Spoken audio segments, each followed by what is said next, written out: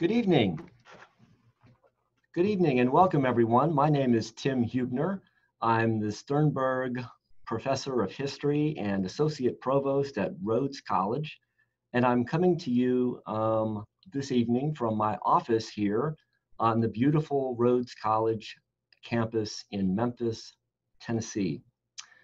This is the second of a four-part series of webinars on COVID-19. Obviously, our nation has been in the midst of this crisis. Our entire planet has been in the midst of this crisis now for several months. And Rhodes is going to try to bring to bear the expertise of our faculty in the areas of the liberal arts and sciences. Some of you probably saw the session last week moderated by our board chair, Carrie Fowler, on the science of COVID-19. Our session tonight, which will start in just a few moments when I introduce our panelists, will focus on history and literature. Yet to come in this series, as I said, a four-part series. Part 3 will be next Wednesday night at this same time, June 10th, and that session will be moderated by our president, Dr. Marjorie Haas. And next week's session will focus on the impacts of COVID-19 on health, education, and the economy. She will be joined by 3 Rhodes faculty members: Marshall Graham from Economics, Kendra Holtz from the Department of Religious Studies, and Dr. Aixa Marchand from Psychology. The Wednesday after that, the fourth and final part of our series, will be moderated by Dr. Jeff Bakewell. He will be joined by Dr. Patrick Gray from Religious Studies, Becky Klatskin from Psychology and Neuroscience, and our chaplain, the Reverend Beatrix Weil. And the topic of that session on the 17th will be coping with COVID. So it's a series that we offer through the Meeman Center for Lifelong Learning. Since 1949, the Meeman Center on the Rhodes College campus has been offering lifelong learning opportunities to those in Memphis. But of course now, through the wonder of Zoom and of course the internet, we're able to broadcast to all of you no matter where you are. If you're interested in those other sessions that I just mentioned, you can register for them in the same way that you registered for this session. Well, we are going to be speaking tonight about the theme of epidemics in history and literature. Disease, of course, has plagued humankind since ancient times, and we'll be talking tonight about everything from the plague of Athens to the AIDS crisis. We'll talk about mosquitoes and the making of America. We'll talk about fear, isolation, and quarantine. We'll talk about xenophobia, protest, injustices, inequities. We'll talk about medical knowledge, religious upheaval, and societal breakdown. And we'll talk about the stories that we tell ourselves about all of these things through both history and literature. A brief word about our format. We will hear from 3 presenters. Each of them will offer a short presentation, followed by a few questions by me, and then we'll open it up to the audience. That's all of you out there who will have an opportunity to write your questions. And as you do that, we will try to answer those as best we can. And then finally, after we work through your questions, I'll hope that our panelists will finally have an opportunity to talk with each other. So that's how our evening will go. And without further ado, I want to introduce to you our panelists. And I'll be introducing them to you in the order of their presentations. First, we'll be hearing from Dr. Joe Jansen. Dr. Jansen joined the Department of Greek and Roman Studies in 2005 after finishing his doctorate in classics at the University of Texas at Austin, where he specialized in Athenian, political and economic history, and ancient historiography. When he's not teaching Greek and Latin language and ancient civilization courses, he can be found contributing courses to the Department of History, the Political Economy and Search programs, as well as the first year writing program. This summer and this fall, he'll be offering a course on the history of nonviolent protest. Very timely. And that course came about as a research project on civil disobedience in ancient Athens and his study of the writing and speeches of Dr. Martin Luther King Jr. Our second panelist tonight will be Dr. Tait Keller. Professor Keller is an associate professor of history and former chair of environmental studies and sciences here at Rhodes. His research focuses on environmental change in times of crisis and conflict. With his interdisciplinary background in the humanities, social sciences, and natural sciences, he teaches a wide array of classes on environmental history. And one of his most popular offerings is a seminar on the history of disease and epidemics. I'll add that Dr. Keller will soon be taking over as the chair of our Department of History. And third and finally tonight, Dr. Chris Brunt. Dr. Brunt is a poet and fiction writer whose work appears in such venues as Plowshares, Poets.org, Meridian, and other magazines. His first full-length collection of poetry, Kingdom of Ends, was named a finalist for the 2018 Marsh Hawk Poetry Prize and the St. Lawrence Book Award. He's currently writing a novel about philosophy, slavery, and spies in the early Enlightenment. This fall, he's teaching a course called The Literature of Plague. Well, let me turn it over to Dr. Jansen, who will start us off here tonight. Joe? Great, thank you, Professor Huebner, for that great introduction, and thank you all for being participants tonight. And I hope we can deliver a very informative and enlightening presentation for you, and hopefully a rich conversation. So I'm going to show some slides here.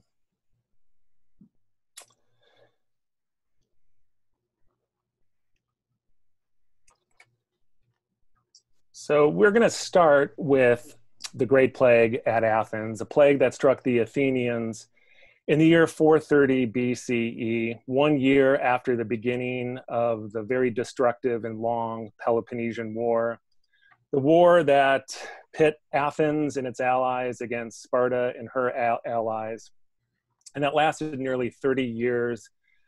And it ended in 404 BCE with the defeat of the Athenians and the destruction of their fleet. And it ended the golden age of Athens.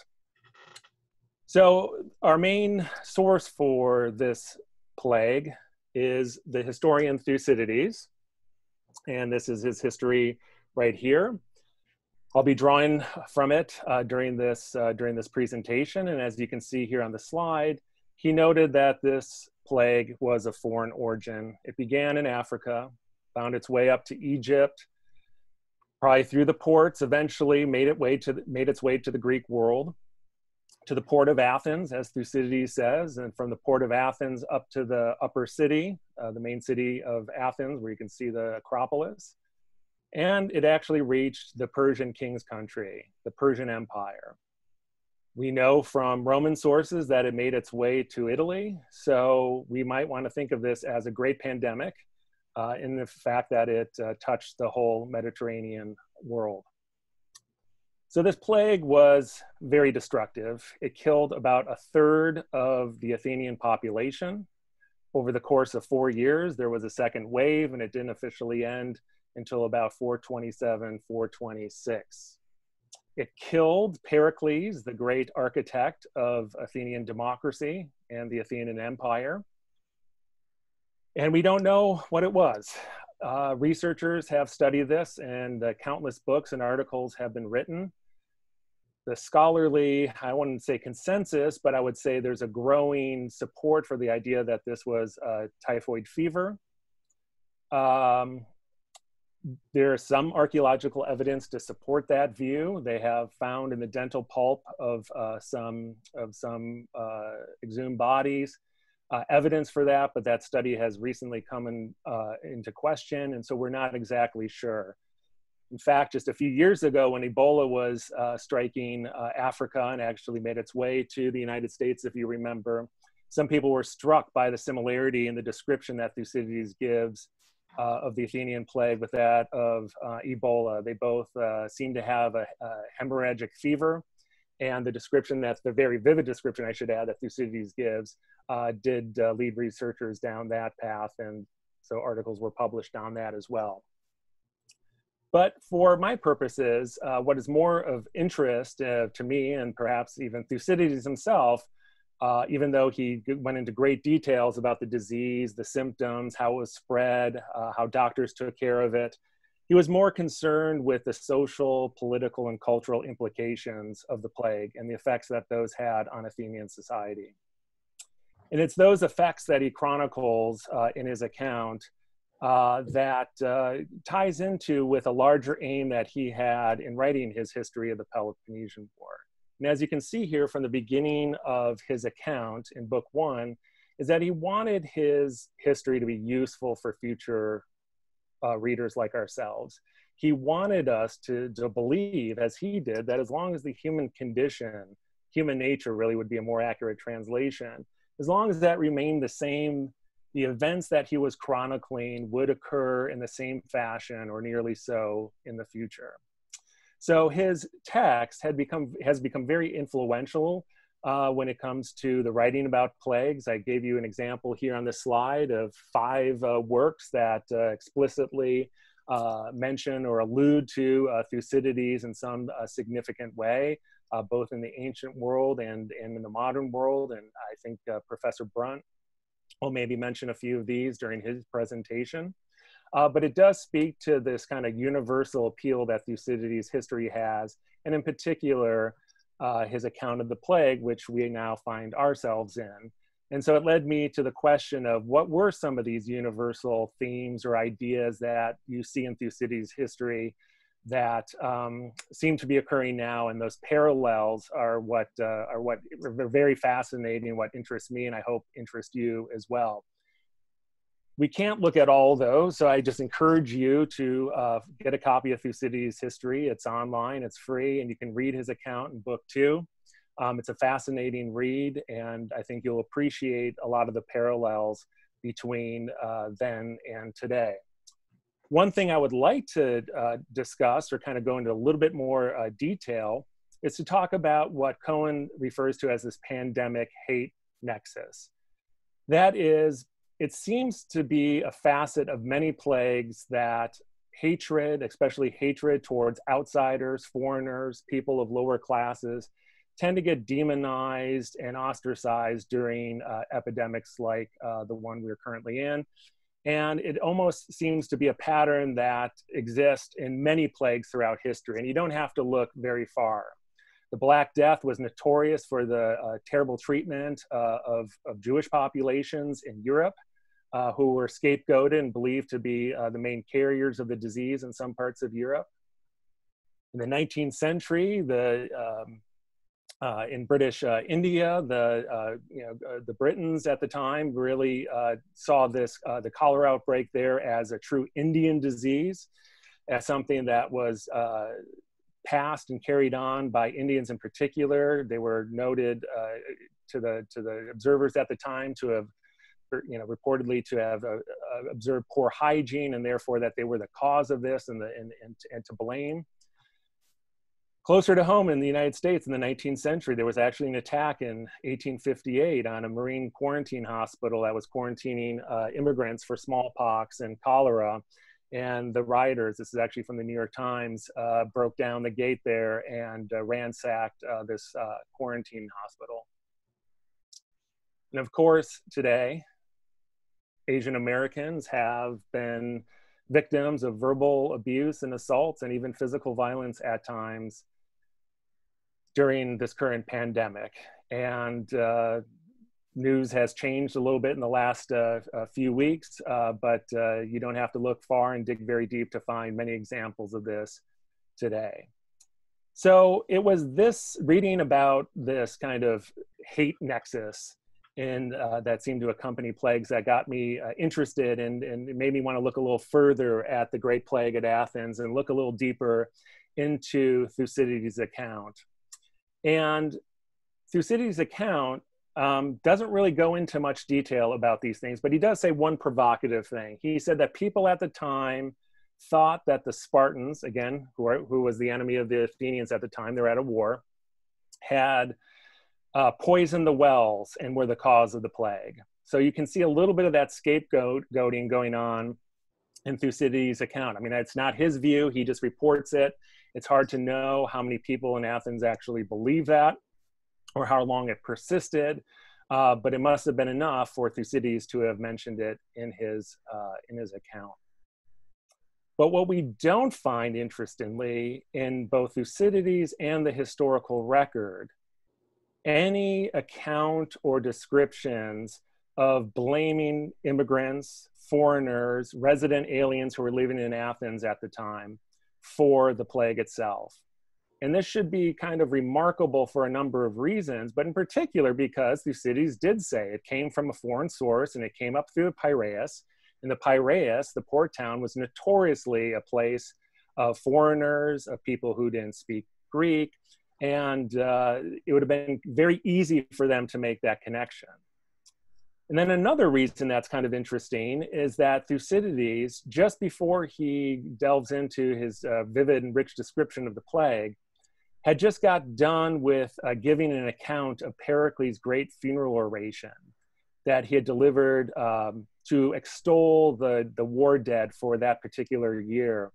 And it turned into a great encomium praise piece of Athenian democracy and culture.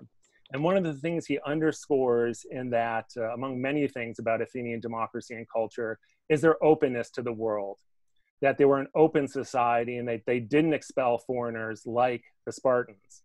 So it's interesting that when Thucydides goes on and finishes the account and talks about what other parts of the Greek world suffered from the plague, he does not mention Sparta, which was notoriously hostile to outsiders. And he definitely could have drawn attention to the fact that if there were anti-immigrant sentiment going on in Athens, he surely would have mentioned it. Now, this is an argument of omission, right? We just don't know. Maybe that did occur in Athens. It just didn't make it to the historical record, and maybe it wasn't something that interests people to comment on. But what we do find, and I don't want to go through these in any great detail, I'll just mention a few of them. But if we look at what the Athenians did in the immediate aftermath of the plague and the next several decades afterwards, it actually shows the exact opposite. The Athenians stayed true to their openness and that their kind of love of foreign things. One of the most important things they did was to repeal a law that Pericles himself had enacted in 451 that made citizenship a requirement for people to be born of both parents being Athenian citizens themselves.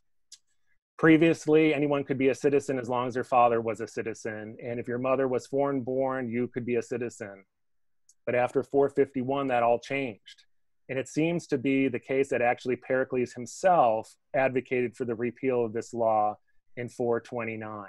In fact, we have evidence to support the idea that the Athenians actually encourage people to take on mistresses and have children by other women, including foreign women, as a way to repopulate their city. The evidence for this comes in the 420s. That's kind of hard to date, but generally in the 420s.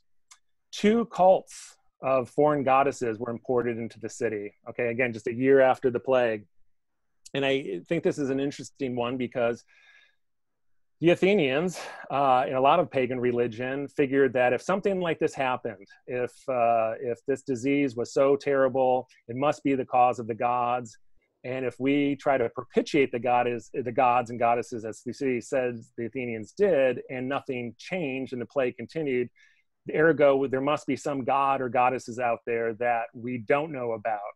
And maybe we need to propitiate and to worship them as a way to perhaps avert the plague. And that's what they did in 429. And then I'll just briefly comment on these last two. You can look at them just out of respect for my colleagues. I'll have them start their presentations here shortly.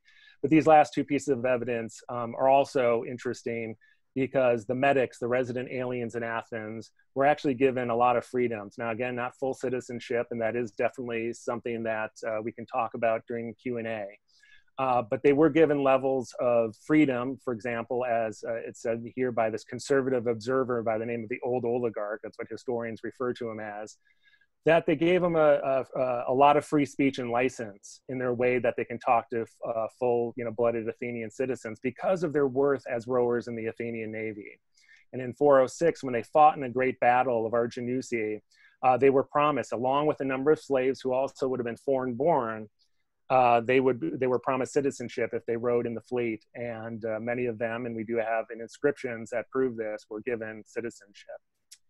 So I find this kind of fascinating. I think it merits more research, and I think if we look at some other plague accounts, and as I started kind of looking through at some Roman plague accounts, the account of Procopius, who gives the first account of the bubonic plague that struck in the age of Justinian in the 7th century, there is no mention of any kind of anti-foreign sentiments. And so I'll leave it there, and we can maybe talk about it during Q&A if you're interested in this topic of why maybe the Athenians treated their outsiders with a little more respect than maybe some people are today.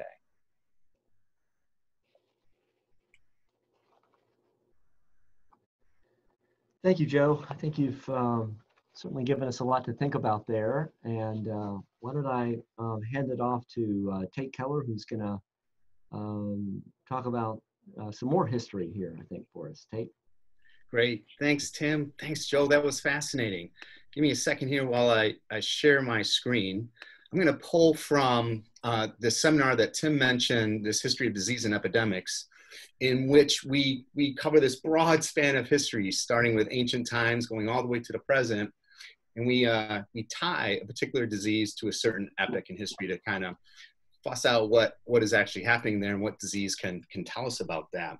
I'm going to illustrate that by giving us a quick and dirty look at the United States and show that disease has always been entwined with the US, especially with its establishment and with its political, social, cultural, and economic development, as well as environmental transformations.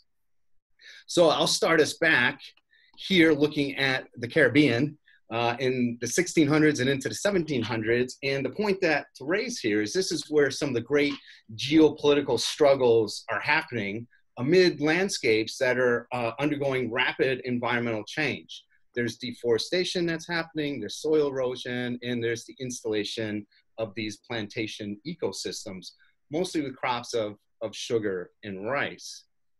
And what we find with these evolving ecologies there in the Caribbean and the American South is they are providing the ideal breeding grounds for mosquitoes, in particular mosquitoes that carry two of humankind's most lethal diseases, yellow fever and malaria. This is the Anopheles mosquito, and there on the other side is the Plasmodium parasite that causes malaria in humans. Once yellow fever and malaria became common in the Americas, they created a differential immunity among people who live in these endemic areas and those who don't, and that carried political importance. So we're going to find that mosquitoes played actually an important role in who won the American Revolution. So in their pursuit of human blood, they shaped human politics.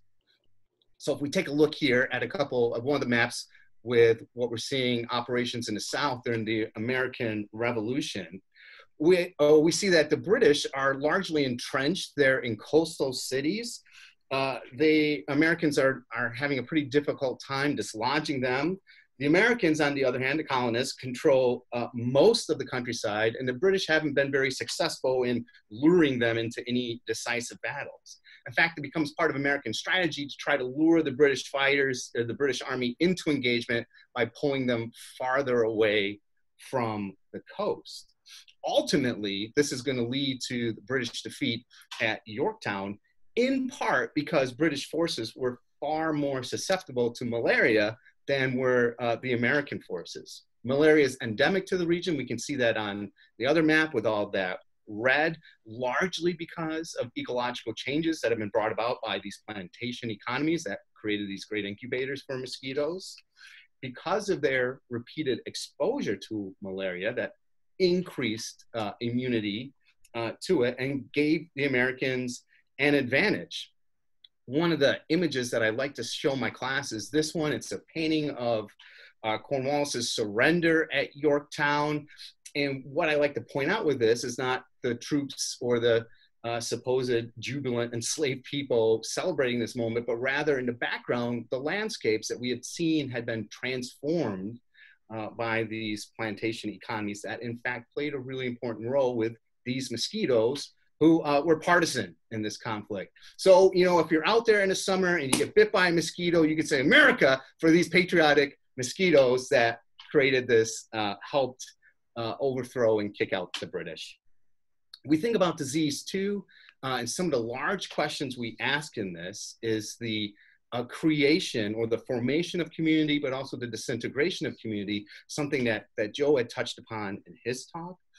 In the course, we also look at big questions of public good versus individual rights.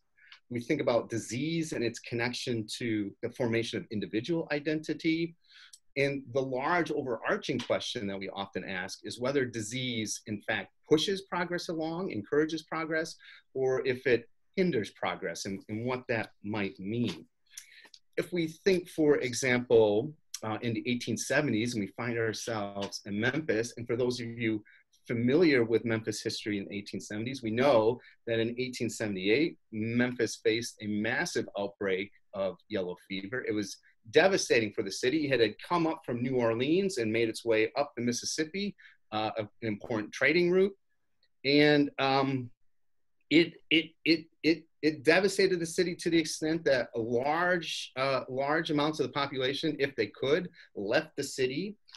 Those left behind, there were questions of quarantine, there were issues of how one should live. There were these shotgun barricades that get built in various neighborhoods to keep people out. It ravaged the city from about the end of summer through mid-October. 90% of white Americans who remained contacted yellow fever, and 70% of them died. There was a difference among African Americans. They were long thought to have been immune to the disease, but they also contracted the fever in large numbers in the 1878 outbreak, but only 7% died.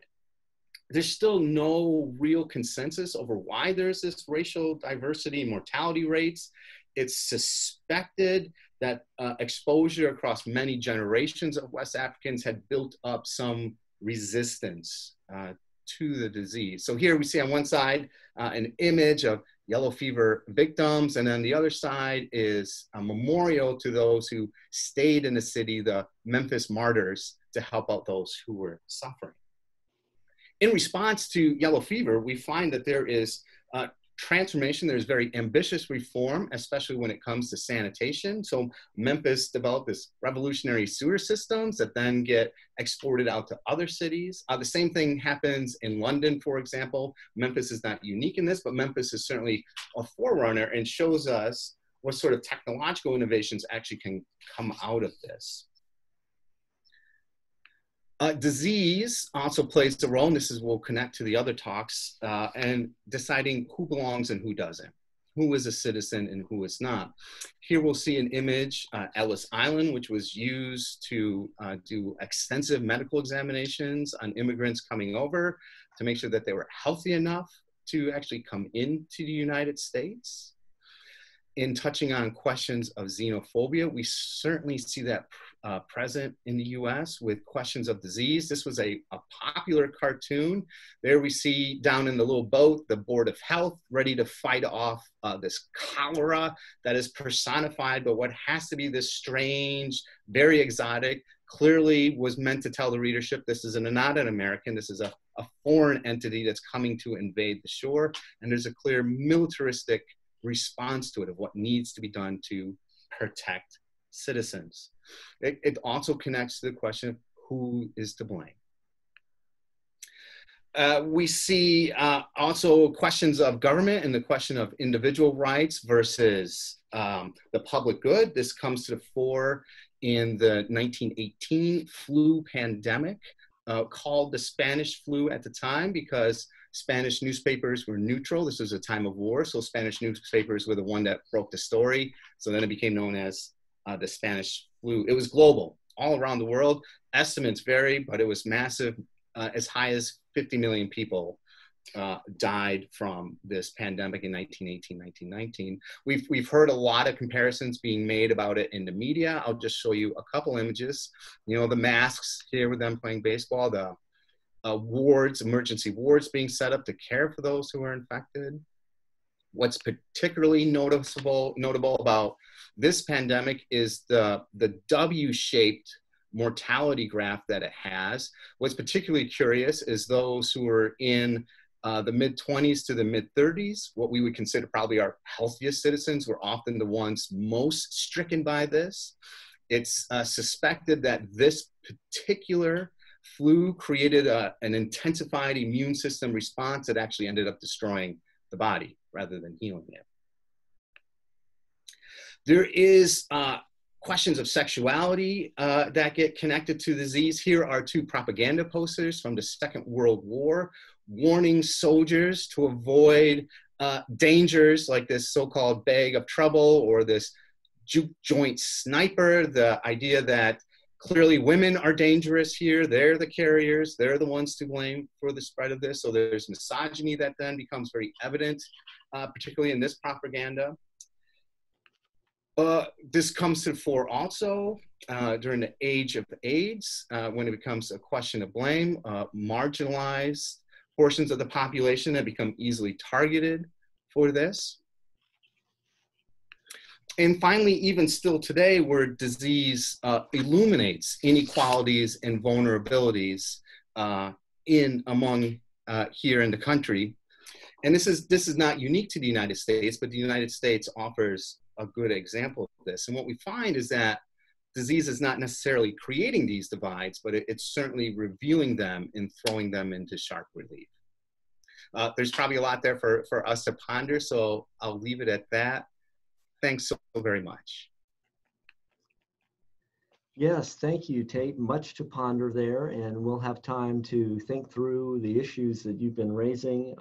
Thank you, and let me turn it over to Chris. Thanks, Tim. Hi, everybody. I'm Dr. Chris Brunt, Assistant Professor of English here at Rhodes, and I'm really happy to be here tonight with my colleagues and with you all in the audience. I'm going to go ahead and get my screen share going.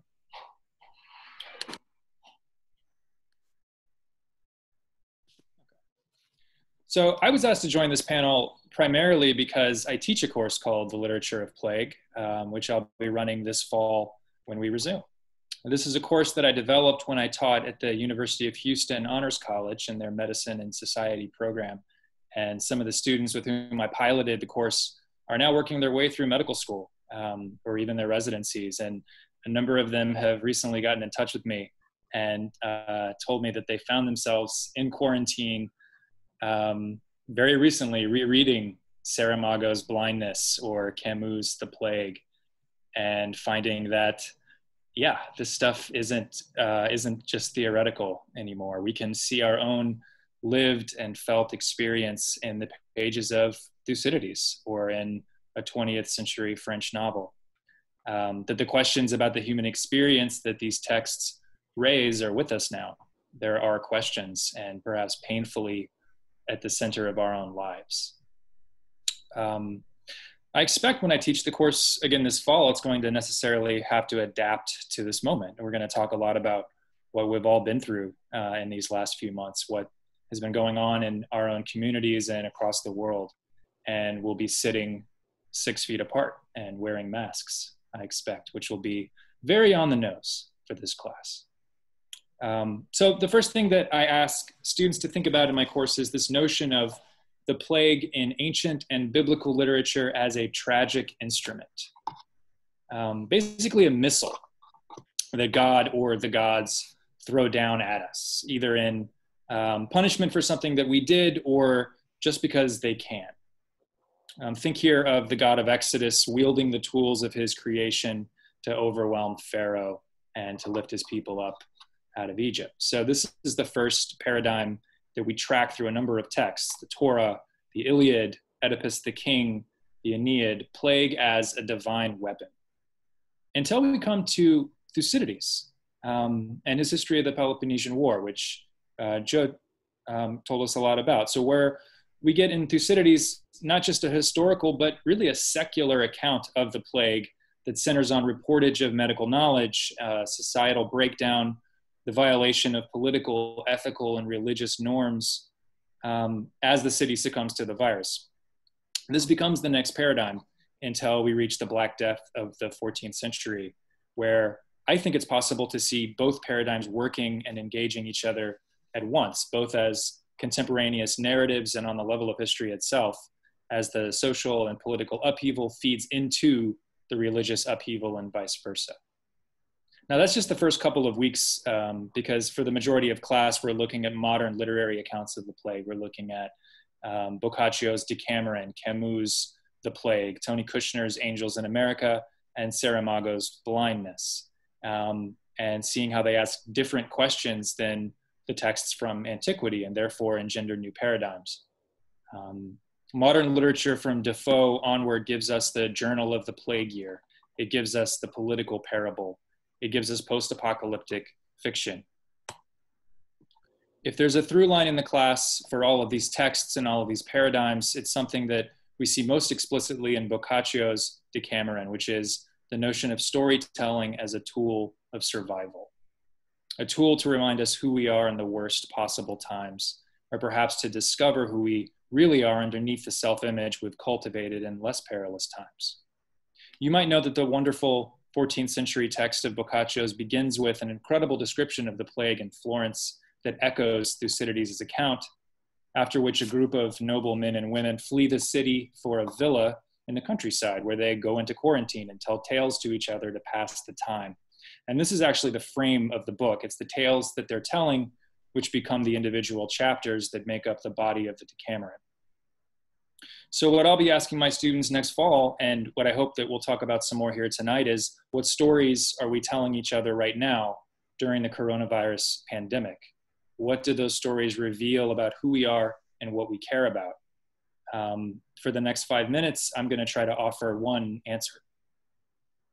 So for the first few months, it seemed like escapist entertainment was all we were capable of if we weren't glued to the news becoming armchair epidemiologists. I'm sure, I'm sorry, there's Boccaccio. I'm sure some of our audience is familiar with Mr. Joe Exotic here, the first cultural phenomenon of the coronavirus. I'm not going to subject you to a post-structuralist analysis of the Tiger King, except to say that Carol Baskin killed her husband. Following the Tiger King, we had a resumption of our national obsession with a familiar and beloved figure, Dennis Rodman. And this other guy, Michael something. So 90s nostalgia, absurd reality TV escapism. This may indeed speak to part of who we are, but clearly I think these were primarily ways to divert ourselves. Just like the body tales in the Decameron serve as a kind of comic nourishment for Boccaccio's tale tellers and for his audience, who themselves were living through the Black Death.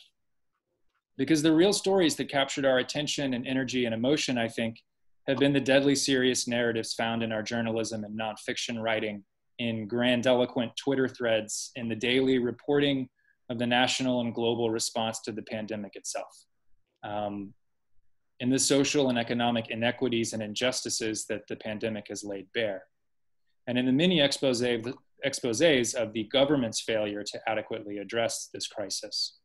The stories that we began to tell each other were about the gross inefficiencies of our healthcare system and the economic disarray that has cost lives and livelihoods. Above all, we've been telling stories of injustice. This is a passage from Germaine Brie's Albert Camus and the Plague. And I apologize if we're not all able to see it properly, but I'll read it to you now. The appearance of plague organizes all that is bad in human life into a coherent and independent system: pain, death, separation, fear, and solitude. And it disorganizes and destroys all that is good: freedom, hope, and most particularly, love. The people of Iran are easily led to accept the plague as the very form of reality. It does not develop as would any living organism. It spreads, monotonous, rigid, inhuman, occupying a city which, because of its lack of awareness, is already conquered. This for me captures something about the national conversation in the first few months of the pandemic. That sense of solitude as we sheltered in place, glued to the news with no end in sight. The sense that the coronavirus had blanketed the whole world, not just as a medical phenomenon, but as a cultural one, as a temporal one.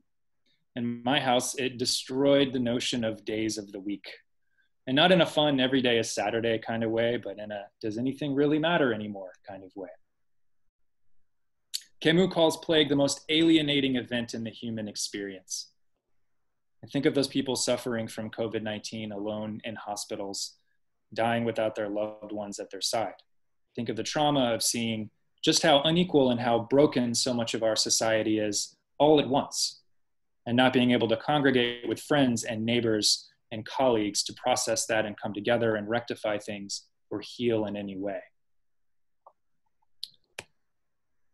Remember that coming into May, we were at this terrible plateau of new cases and deaths for weeks on end, upwards of 2,000 a day, every day for weeks, as people sheltered in place and lost their incomes and savings and businesses. And if you're a parent like me, with no schools, daycares, babysitters, or playgrounds open, you probably lost your mind over this period too. But then came the next story. A very old story, but coming as it did in the context of wall-to-wall pandemic coverage, I think it registered as an abrupt and total changing of the subject. The video of the Ahmaud Arbery lynching by 2 white men in Georgia was released. Then reporting about Breonna Taylor's murder by Louisville police began to filter through. The Christian Cooper video from Central Park goes viral. And finally, the murder of George Floyd in Minneapolis and that footage, a match on all of that kindling. People poured into the streets in spite of the pandemic and began to mobilize, and they were met with a vicious response from police departments from Minneapolis to Brooklyn to Los Angeles to DC.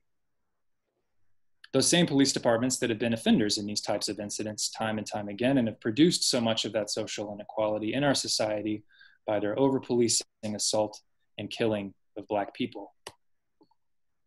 By the time of George Floyd's murder by Minneapolis police officers on May 25th, the news was overwhelmingly dominated by the national uprising against his killing and against police brutality and white supremacy in the United States. Think about this with me for a minute. Would you have thought it possible back in April that in May we would be talking about something other than the coronavirus? That the headlines of the Washington Post and New York Times and the Commercial Appeal here in Memphis would not have the words COVID or virus or ventilator or vaccine in them. I want to be clear, I think that this is as it should be. That's the brother of George Floyd on your screen, by the way. Our colleague, Dr. Charles McKinney, spoke about this on the local Fox affiliate on Monday night. The protests and uprisings we are seeing are the result not only of decades of disempowerment and oppression in Black communities all across America, but the fact that their voices have not been heard. Their calls for justice and reform have not been taken seriously by those in power. And that was certainly still the case as COVID-19 spread through Black communities at an alarmingly disproportionate rate and took the life of 1 in 2,000 Black Americans in only 3 months. Right now, we're seeing Black Americans dying at 3 times the rate at which white Americans are dying from this virus. 3 times the rate. Why is that? because of the effects of structural anti-Black racism at every level of our society, from the healthcare system to mass incarceration to economic inequality to the burden of stress that Black individuals cope with in their daily lives that leads to measurably worse health outcomes, diabetes, hypertension, heart disease. For a week and a half now, the stories we're telling each other are about police brutality, racial injustice, white supremacy. And why? Because our screens are filled with images of flames and smoke and cops in riot gear. So this isn't just civil society coming apart at the seams in the midst of a pandemic, like in Thucydides. Part of this chaos is tactical, is intentional, and is necessary. When you are a marginalized community, civil disobedience is the only tactic that gets the attention of the power structure. Here in America, this has always been so.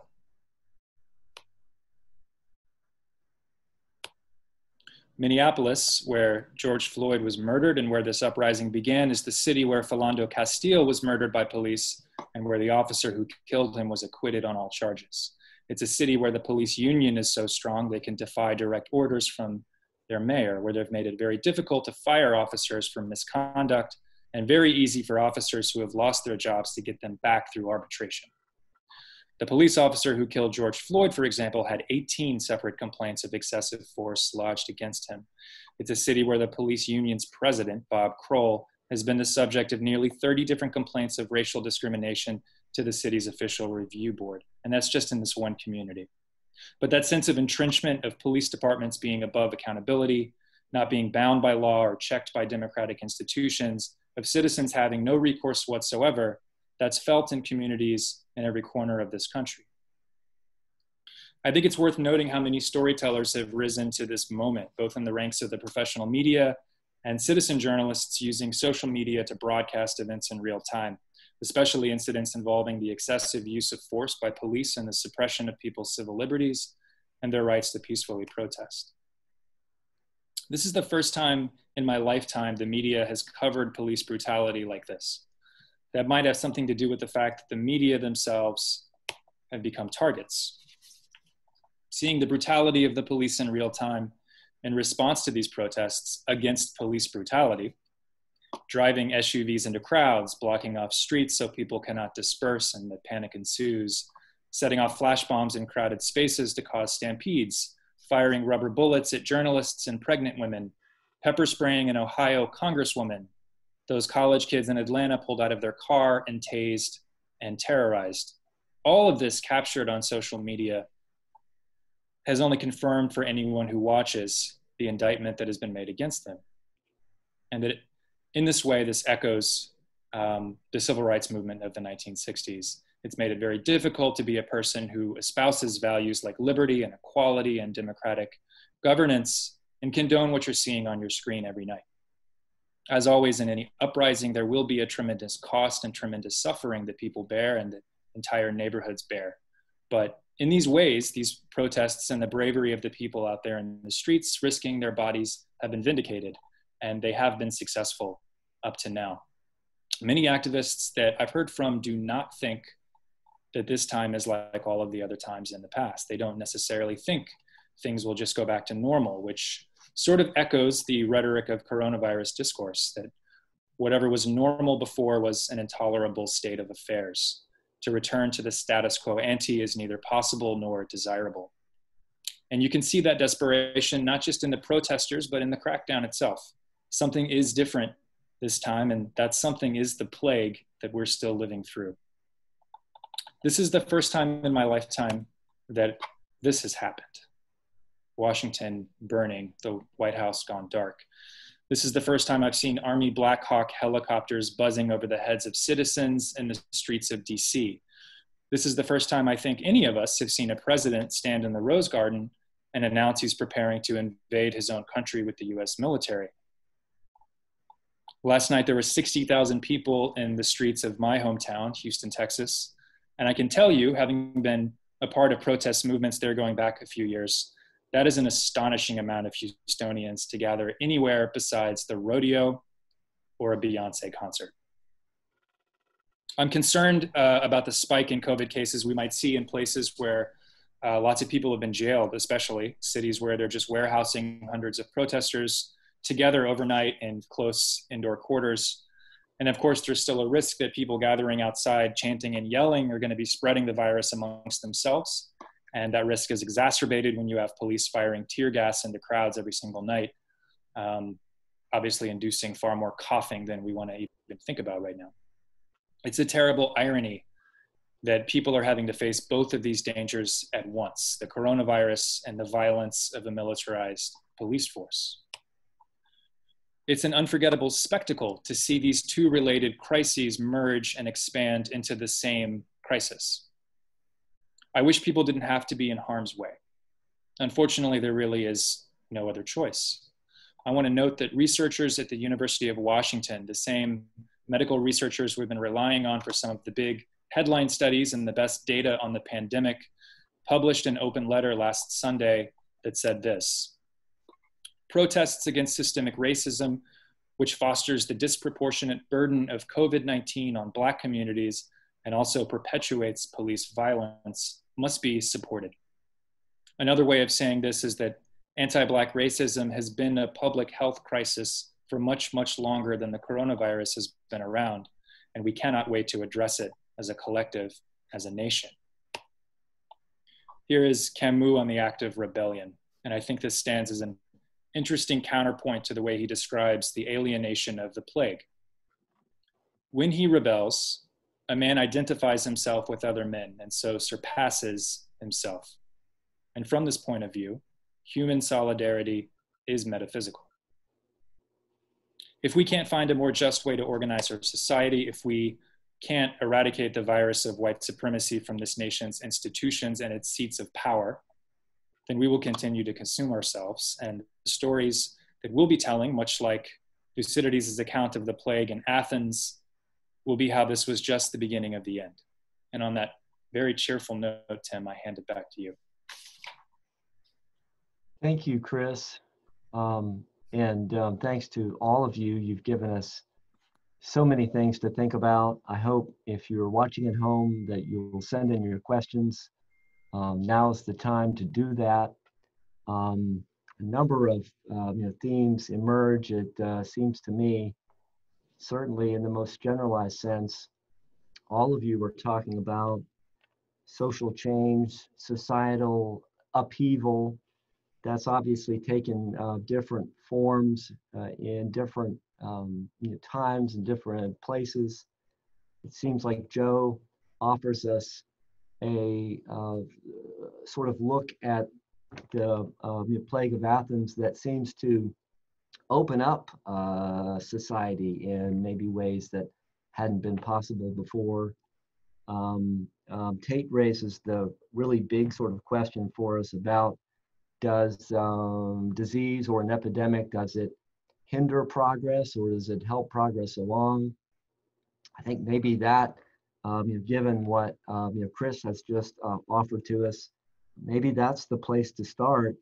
Obviously, the pandemic that we're in the middle of right now has augmented all of the inequalities, all of the inequity, all of the injustices that we've seen in our society. And that's a sort of big part of the story, as Chris has just explained to us. And so I want us maybe to think about that bigger question of what progress might end up sort of coming out of this important moment, this moment of great upheaval, as Chris has outlined. Some of the scenes that we've seen in the news in the last week or so, we couldn't have imagined. And as Chris has said, we even could not have imagined that a month ago we would be talking about anything other than the virus. And yet it seems to be this moment when these two things have come together. So maybe sort of building on that bigger sort of question of whether anything positive, whether progress is possible, maybe we should start there. And I'll sort of open it up for any of you to talk about that issue.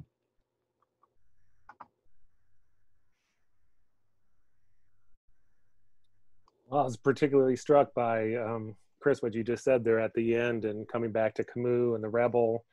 And I'm a big fan of existentialism, and that's what I read in my spare time.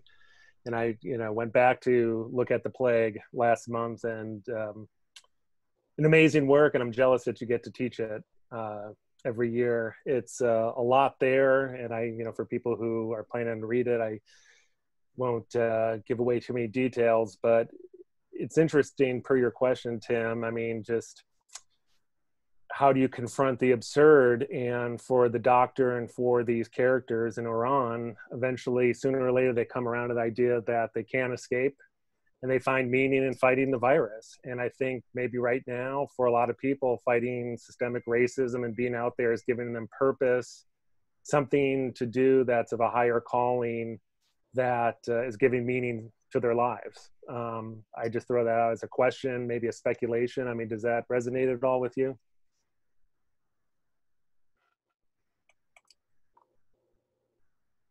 Is that to me, Joe? You're still muted. Sorry, yeah, no, that was to you. Yeah, I mean, people should absolutely go. If you can find a copy of Camus' The Plague, I understand it was sold out there for a while in the first few months of the pandemic. Amazon ran out of copies, but check with your local bookstore. What's incredible is how realistic it is. It is a really believable account. There's nothing fanciful about it at all. There's nothing romanticized about it. It's very much a realist text. And you get all of this range of responses, right? The sort of range of emotional and psychological responses to what can be done in such a hopeless situation, and what this all means, and how this destabilizes everyone's sort of belief system, or nearly everyone's belief system. It changes who people are. By the end of the novel, you see people have sort of profoundly altered their characters in some cases. But, do you remember how it ends, Joe? We don't want to give anything away, but, there's that sense that, I'm swatting a fly, sorry. If we were live, I wouldn't do that, but in my house, there's a fly, it's a reflex. There's that sense at the end that it's our responsibility to decide what this means, and how our interpretation of what has happened has to,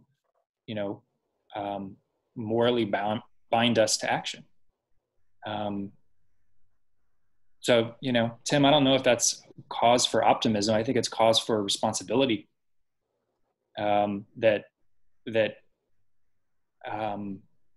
this crisis and the crisis that precedes it and undergirds it, with racial injustice in our country, we don't have a choice, right? We don't have a choice but to begin to rectify this. And so I think it's our responsibility. I don't know how else to say it. What do you think, Tait?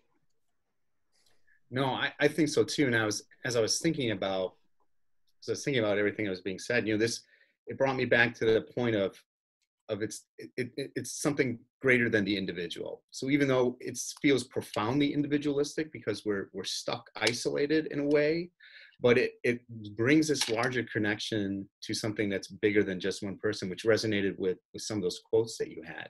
And I think for a lot of folks, that's exactly where they find a meaning, where it's something bigger than themselves that they can connect to in really meaningful ways.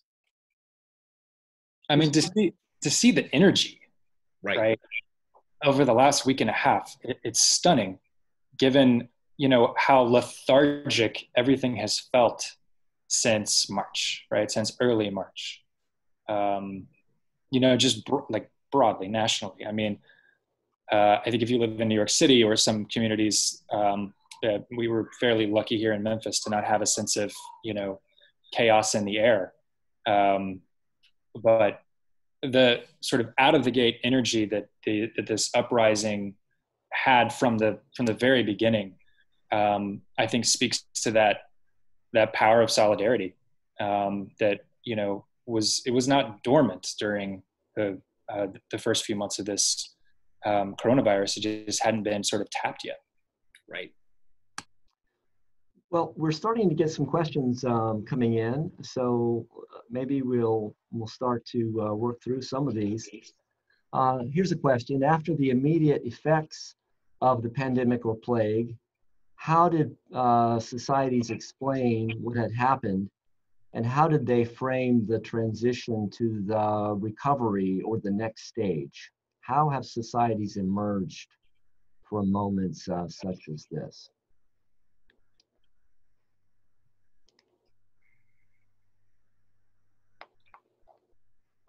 Well, my immediate thought is that when they do emerge, and then the second thought that I had is when we're talking about, because I think that's going to be a large determinant about these explanations that people will use to understand what was largely beyond comprehension.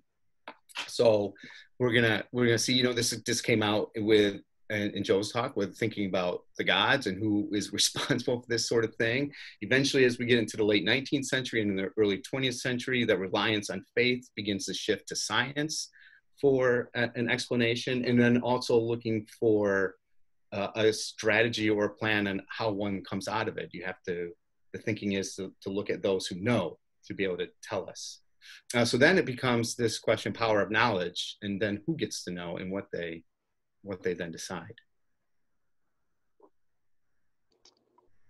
We have, yeah, please go ahead, Joe. No, I was just going to say, Chris, you know, didn't want to give too much of the ending away, but there is a sense at the end of the plague that the citizens just wanted to get back to their lives. And even though they came together and went through a horrific 1 year plus devastating, you know, plague, that they wanted to get back to normal quickly.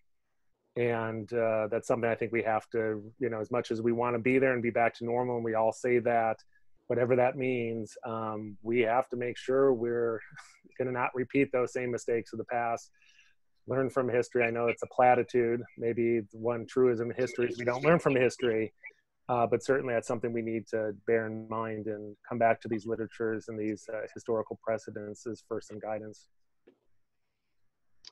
I tend to be quite pessimistic about things, and I find that with the end and the emergence of something new, it's actually all very mundane. People go back to work. They go back to the lives that they were attempting to lead before. Maybe there is some changes of mentality, but I don't know. A few more questions coming in, maybe building on what was just said. What is the new normal that we should prepare ourselves for? So Tait, you know, you mentioned folks just going back to how things were, but it you know, seems that there has been a lot written about how it's going to take a while, and maybe it won't be as it simply was before. And then also kind of a sort of follow-up there in that same question. And maybe this speaks to the fact that the death of George Floyd and the protests surrounding that have happened at the same time as the virus. The second part of the question is America a failed social experiment? So that sort of two-part question: what is the sort of new normal, and what does that say about America?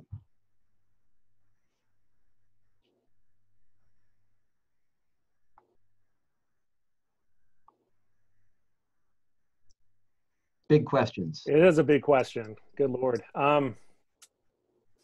Where do you begin? It's, I think, something we're all contemplating. I think we try to, as Chris just pointed out, try to make sense of this in the storytelling. And there's a moment here. I do believe, I think I would agree with Chris and the protesters on this, that that this is different, that maybe this is a tipping point, that if we do achieve some lasting changes in this country, and vis-a-vis the question of race, I think that that's going to heal the country. I think it's going to be ugly for a while, and certainly I think, you know, it's going to be some dark days ahead. It's a tough conversation to have, and but I think we're going through it, and I think it's been productive. So I think that's a start.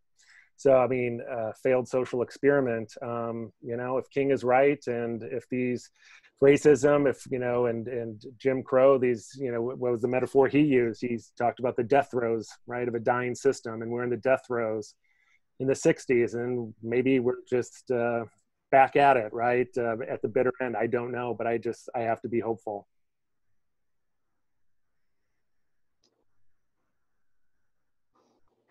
We have a question about the tendency for scapegoating during pandemics, and wondering if some of you might elaborate a little bit more about that. Sort of. I mean, it sounded like Joe was offering us an example of a moment in time when there wasn't necessarily scapegoating for the plague in Athens, but that seems to be an outlier, if I'm correct, in kind of the history of disease and epidemics. Tait, is that? I think that's right, and I think Tait touched upon this too. I mean, I think you're going to find way more examples of the scapegoating and the xenophobia, anti-immigrant sentiment during these times, and you're going to find counter examples. Now, antiquity might be the outlier because of the lack of sources, aren't as rich and well documented, but it also may have to do with the fact that in antiquity we don't have the same kind of racism that we have today in the modern age, and I think that is a significant factor in all this. The Athenians, the Greeks could be xenophobic, and they certainly were. They were ethnocentrist who believed their society was the greatest, they were better than the people of the East and Persians. There's no doubt about that. But what we don't see is the kind of racism and institutional racism, which I think comes into a play here and is really exacerbated in the modern era. Yeah, I think that's right. And, it connects back to another one of those great quotes that Chris had, in that in some ways, these epidemics, these plagues, these outbreaks are going to bring out the worst, the darkest aspect of human nature. And as a communal organism, we're going to look for what it is who's responsible for inflicting this pain, this suffering, this grief, all this death. It's a response to point a finger and be able to point a finger at something that's concrete, and something that you can see, and then something that's easily targeted. Marginalized groups, outsiders, people who look different, people who act different, people who talk differently. Don't you think like the attempt to use that tactic in our national politics has been more or less a failure this time?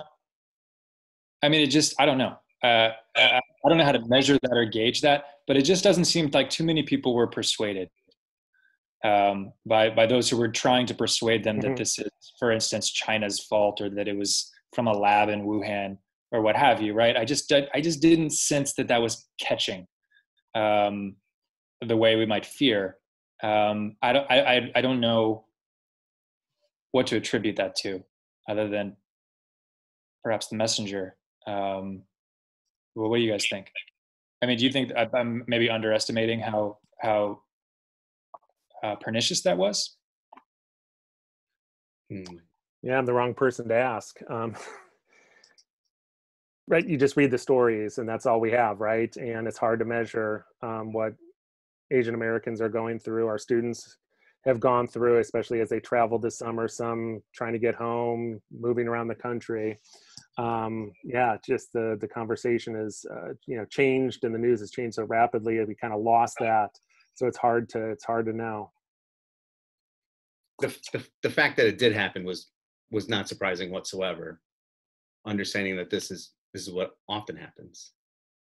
But I mean, the access to information about disease, about epidemiology now, the fact that it's just right here in our hands at all times, and we're all scrolling constantly, I think might make that scapegoating exercise more difficult perhaps than in the past. Right? That's not to say that it's not still dangerous and malevolent, but it may be at least slightly less effective on a broad scale.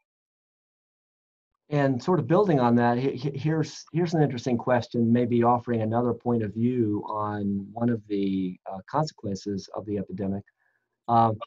Is it possible that the pain experienced individually and collectively has created even more empathy, as witnessed now in the protests and horror over the killing of George Floyd? I think that's exactly right. I really believe, I mean, that's sort of why I wanted to conclude with that quote from the Rebel, that solidarity is metaphysical. I think that this shared suffering, can only increase our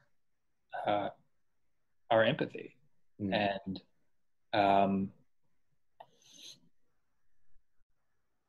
we've been seeing protests against the police murder of unarmed Black Americans for decades, but certainly at a heightened intensity since the death of Mike Brown.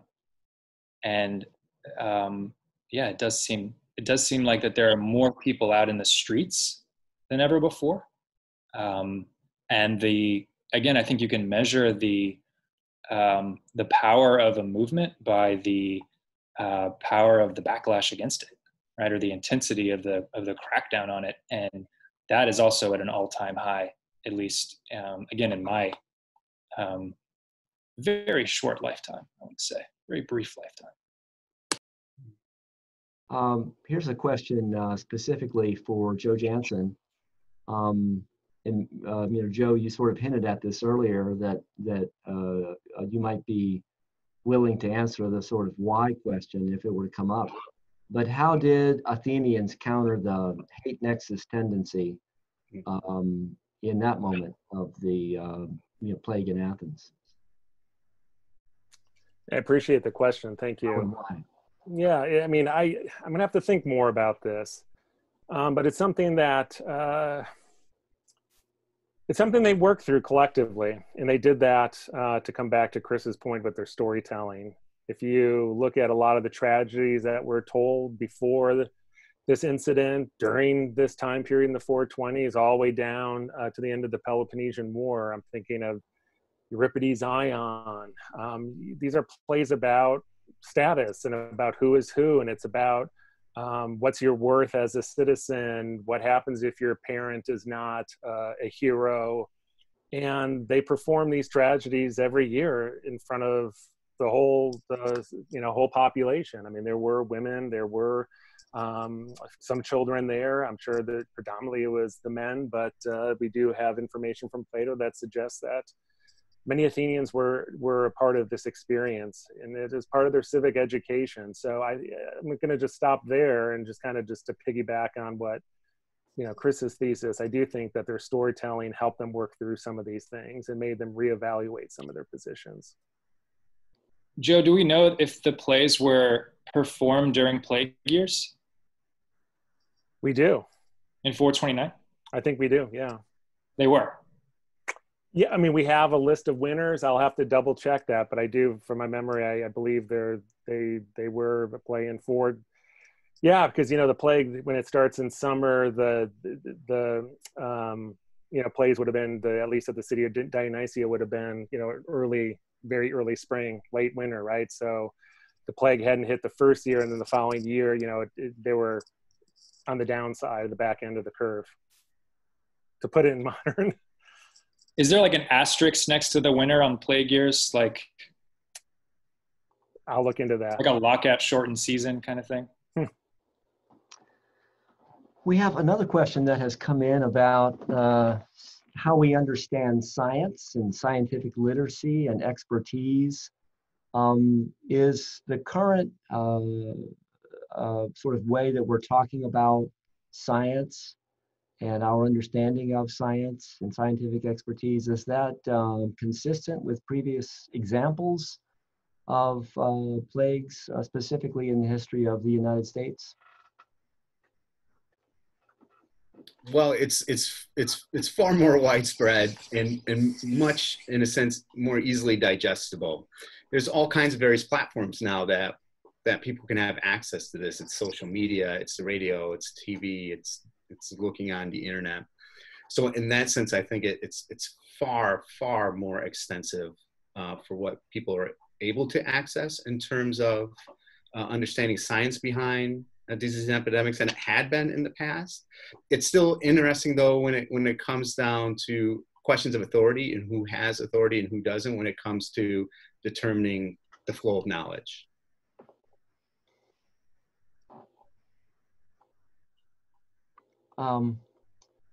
We have a question from Marjorie Haas, president of Rhodes College.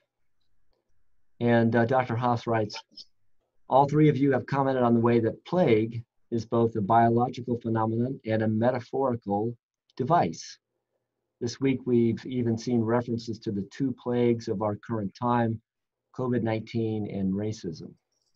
What are your thoughts about this metaphorical usage? Does that illuminate? Does that help to shed light? Or is that, how should we understand that sort of pairing? Or that sort of metaphorical usage? I hope it doesn't include, since I made the metaphor several times in my presentation, the notion of eradication, the notion of white supremacy as a virus. I find that illuminating. I don't know that it is for everyone, but the notion that there is some degree to which it is contagious, yeah, and that its spread has to be countered in that way. I don't know. I want to stop there and hear from Tait and Joe.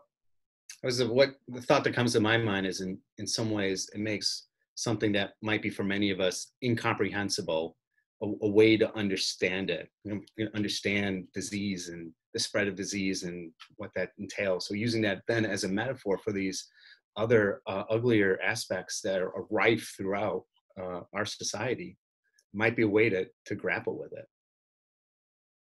Yeah, I think the question, comes from place maybe Susan Sontag's essay, Illness as Metaphor, which I'll have to now reread, right?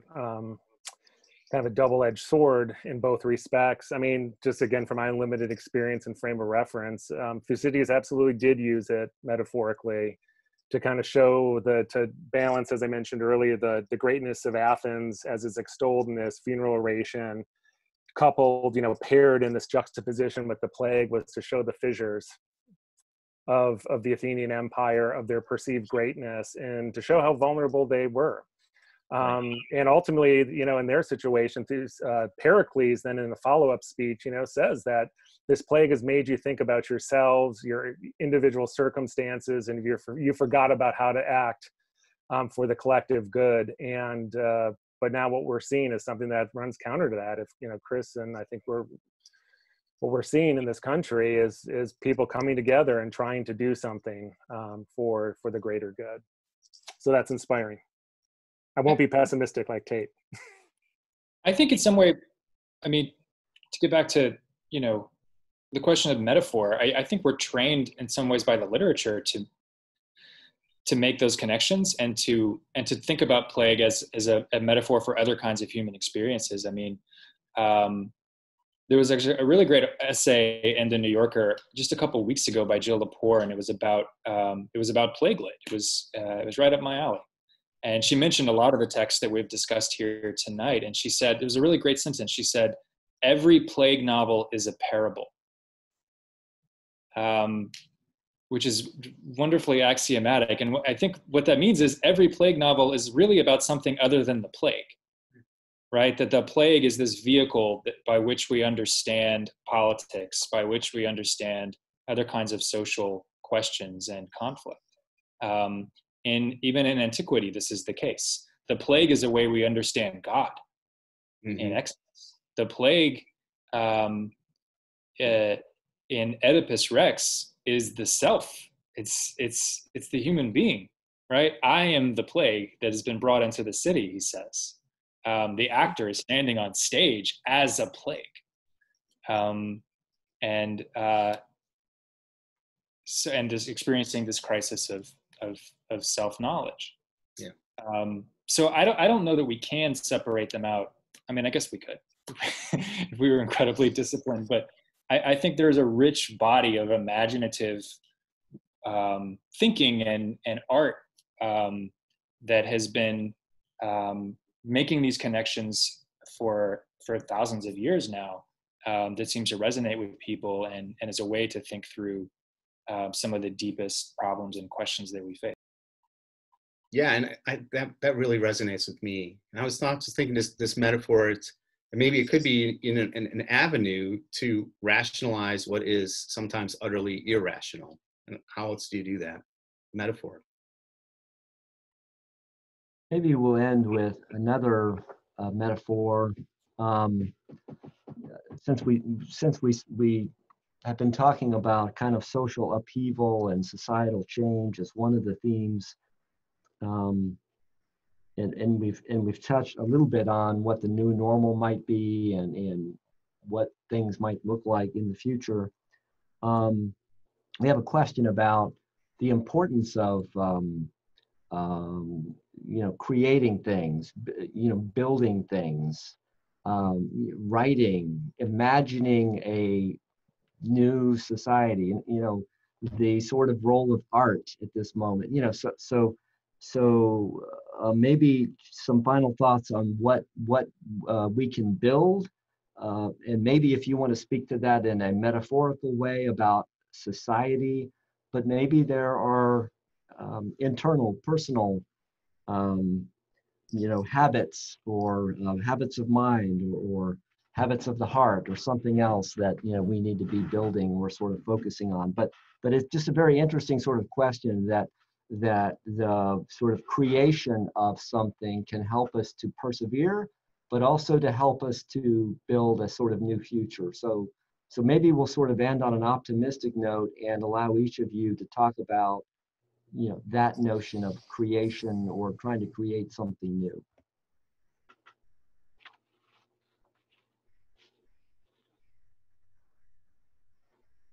Who's going first? I'll go first so I get it out of the way. Not it.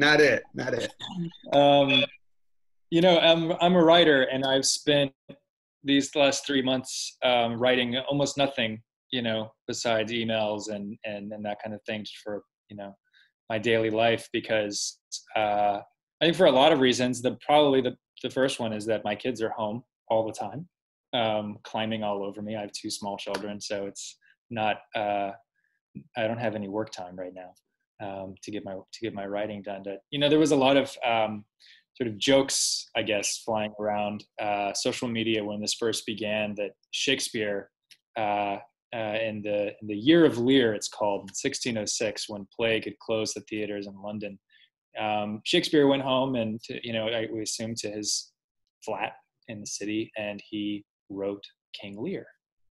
When everyone was quarantined and getting sick and losing loved ones, Shakespeare wrote King Lear. I believe he also wrote a draft of Macbeth.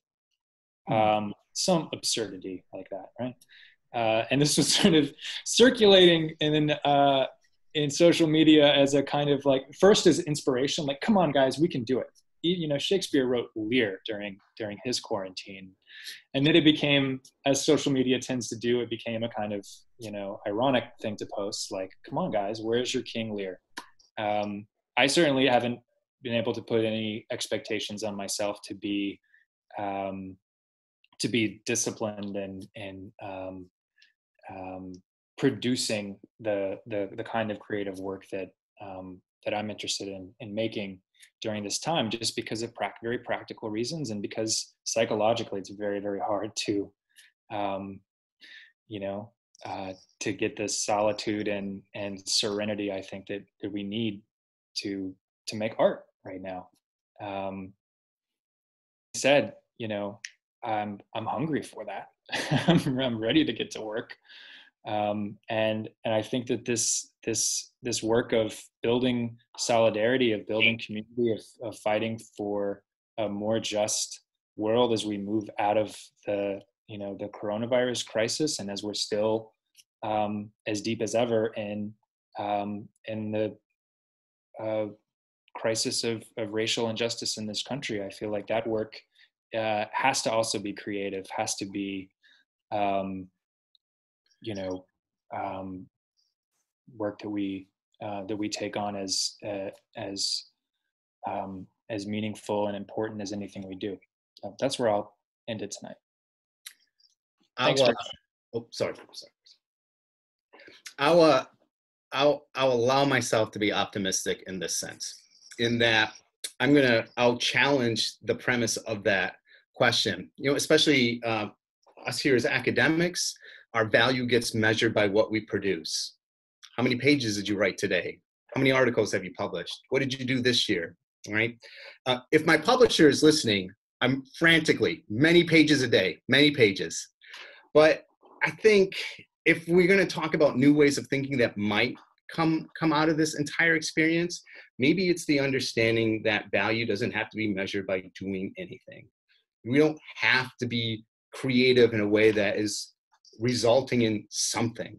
I think this is an opportunity to find value in simply being. And I know that is going to sound whatever, but I think there is actually something there, especially in this modern world where we've been frantically pushed and socialized to do, and finally we've been called to do nothing.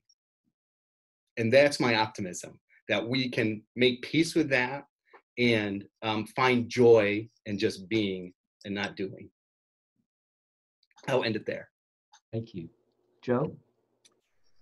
Got a bad cleanup here. So I was going to mention making sourdough bread. I was making something. I was being creative. I was playing into that stereotype. But no, I mean, Tait's, going to be chair, and Tim as chair of History U handed out many of those stickers that said "History Matters," and it's confronting our history. It's knowing our history. And, Tait just showing that slide of the Memphis martyrs. I didn't know that story before I came to Memphis. I didn't even know about the yellow fever. And what I'll be doing is reminding people who are maybe a little upset and unconvinced about the protest. And they need to be reminded that these people, African Americans, came to the aid of this city in a time of crisis. And it can be our part to remind people of that. And just say, focus on that, okay? Focus on those stories, okay? There's plenty of stuff I'm sure you can point into the historical record. They did this, they did that. Let's focus on the positive, and maybe as a mantra, just say that in your head over and over again, and maybe you'll convince a few people. I gotta be optimistic. Thank you. I'm so glad we could end on a hopeful note. I want to thank all of our panelists, Joe Jansen, Chris Brunt, Tait Keller, and a special thanks to Jeff Bakewell, the director of the Nieman Center, for organizing all of this for us, and also to Matt Guerin, the executive director of communications here at Rhodes College. Once again, it's my pleasure to say I'm so glad that you were part of this program tonight, and wanted to mention again, next week, this same time, 7 o'clock Central Time, next Wednesday, session hosted by our own president, Dr. Marjorie Haas, and we'll look forward to that. Thank you all. Thank you, Tim. Thank you for doing this. That was great. All right, great. Thanks.